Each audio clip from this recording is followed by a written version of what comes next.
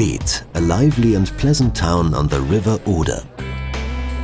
The creative and brilliantly achieved renovation of the town is a model for numerous communities throughout the whole of Germany. About 36,000 people live in Schwedt in the beautiful countryside of the Uckermark, and they have a good relationship with their neighbor Poland.